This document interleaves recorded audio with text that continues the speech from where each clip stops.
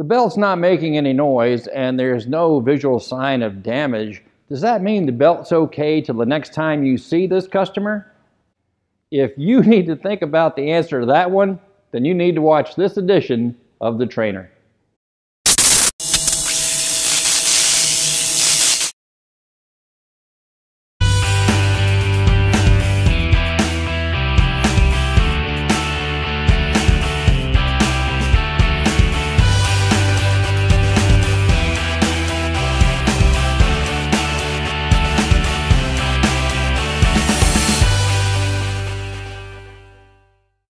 The accessory drive system is a wear item, just like tires and spark plugs.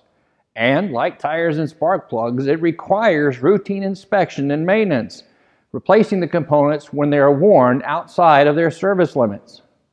Failure to replace a worn accessory drive belt or component could lead to premature wear on all the accessory components that the drive belt touches: the alternator, the AC compressor, the power steering pump, and on some models, the water pump.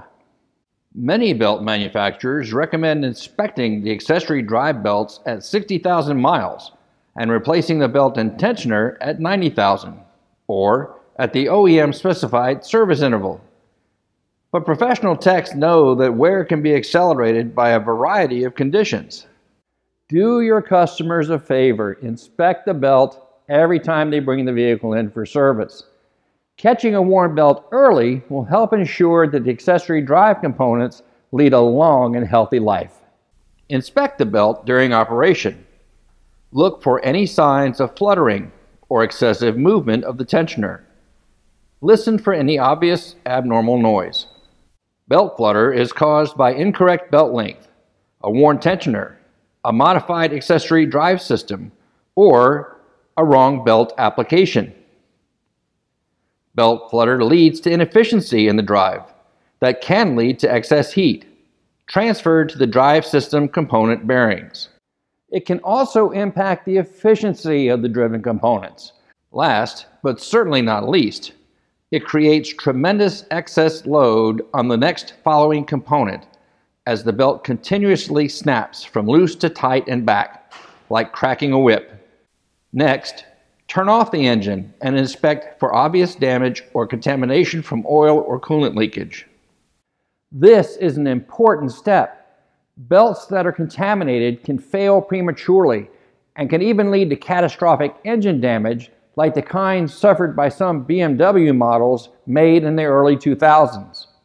The oil filter housing on these engines, located above the belt, often leaked, causing the belt to jump and become entangled in the crank pulley. In severe cases, the belt was actually sucked into the engine through the front crank seal. You can imagine what happened from there. A quick note on visual damage. Most serpentine belts today use a different kind of material called EPDM and will not show physical wear like the old neoprene belts did. Don't expect to see cracks or missing chunks like this unless something is seriously wrong. On these, the belt ribs wear over time, taking away the wedge effect that is responsible for efficiently transferring power from the crankshaft to the components and reducing the system's ability to get rid of debris or water, which could cause the belt to hydroplane. EPDM belts are checked with a special gauge like this one from Gates. Every belt manufacturer makes a version of this tool, and they should be readily available from your jobber or your parts supplier. The Gates tool is inserted into the rib side of the belt and held in place with light tension. Next, attempt to rock the tool in a back and forth motion. Any noticeable movement indicates wear in the belt ribs and grooves, and the belt and tensioner should be replaced as a set. Belt slippage is the worst thing that can happen in an accessory drive system. Slippage causes increases in the heat load, and that heat is passed on to the accessory-driven components, accelerating their wear. Belt wear as little as 5% can impact the accessory drive system. That's why it is so important to routinely check the condition of the drive belt. It can also lead to noise complaints, but noise complaints can be caused by more than a worn belt. Belt noises can be classified as a chirp or a squeal. Typically, chirps are rhythmic in nature, while squeals are constant in tone. Chirp is caused by misalignment. Belts can only handle about 1 degree of misalignment.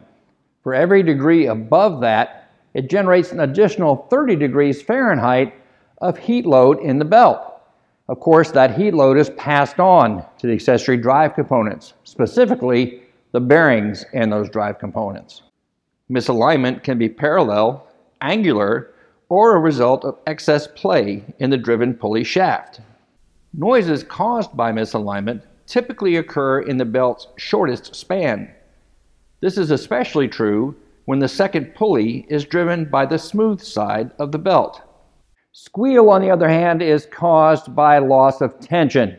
Loss of tension can be caused by a worn belt or a worn tensioner, or a combination of the two.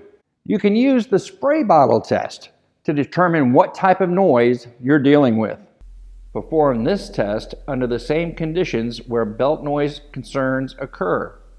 If on a cold engine, perform the test on initial startup, for example. Begin by identifying the shortest span. Spray the water stream on the belt ribs where they enter the second pulley in the span. Remember, water acts as a lubricant, but don't use anything but water to perform this test. If the noise gets louder as the belt is sprayed, it's a loss of tension causing the problem. If, on the other hand, the noise quiets and then returns, the problem is misalignment at the two pulleys you're testing.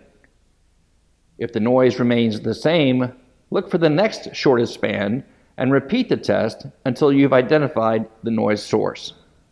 If you do determine that misalignment is the issue, then you can use a laser alignment tool like this one from Gates to help you pinpoint the component that's causing the problem. And since I have the belt off, I'd like to show you something that can help you determine either the correct replacement belt or even whether or not the vehicle you're servicing has the right belt installed.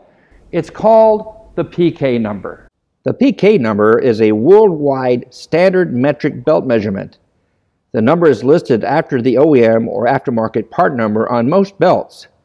In this case, the PK number is 6 PK 1256, where 6 is the number of ribs on the belt, P means metric, K means automotive based on the SAE J1459 standard, and 1256 is the effective length in millimeters.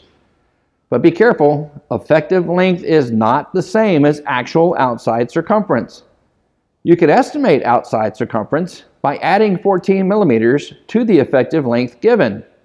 You can then use a belt's catalog size listing to select a replacement belt. In this example, you'll need a 6-rib belt that is 1270 millimeters plus or minus 3 millimeters in actual outside circumference. It's also important to inspect the tensioner. Just like the belt, the tensioner is a wear item, and it can wear in one of two areas. First, it can wear in the internal damper, and second, it can wear in the pivot bushing inside the tensioner assembly. The dampener takes over 1 billion shock loads over a 100,000-mile lifespan.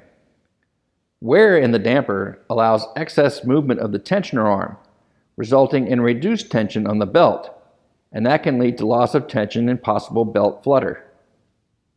Reduced belt tension leads to increased heat in the belt. This heat is passed on to the components. Some movement of the tensioner is normal, but excess movement is indicative of a worn damper. Wear in the damper also puts excessive load on the tensioner pivot bushing, accelerating wear there. And as the pivot bushing wears, the angle of the tensioner to the belt is impacted, causing misalignment and resulting noise. Remember, when you're servicing the accessory drive system, the OEMs design it just like that, as a system with the belt and tensioner as married components. If you find a fault or wear in one, it's always a good idea to replace the other. And when you do, choose good quality components. Many of the so-called value-added tensioners, for example, don't include a dampener but rely on the spring alone to dampen the shock load. This, of course, means that there's additional shock load being missed and passed on to the accessory drive components. Well, that's going to do it for this edition of The Trainer. Thanks for watching. I'm Pete Meyer. See you next month.